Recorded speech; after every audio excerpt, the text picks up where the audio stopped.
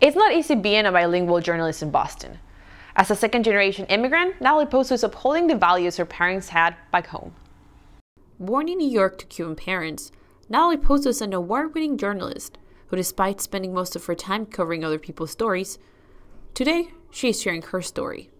I think I have an appreciation for freedom of speech because of where my parents are from. They were born in Cuba, a communist country, and people there cannot really speak out. The media is government run, so if people speak out against the government or express their opinions, there's some serious consequences for that. So I think that's one of the reasons why I even got into journalism, because I value freedom of speech so much. Nathalie, who speaks fluent Spanish and English, had the chance of a lifetime to cover a story where she had to translate live on air. We were the only station in the market that was able to bring our viewers what was happening in that moment as that story was unfolding, because I was able to speak the language and able to translate what was being said.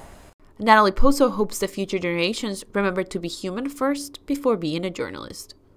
You're not just a journalist trying to get the story. For you, you are trying to get the story, but you have to realize that while this may be just a story for you, this is real life for a lot of the people that you're doing these interviews with. Award-winning journalist Nathalie Pozo is a successful anchor who will continue to give a voice to those who don't have one.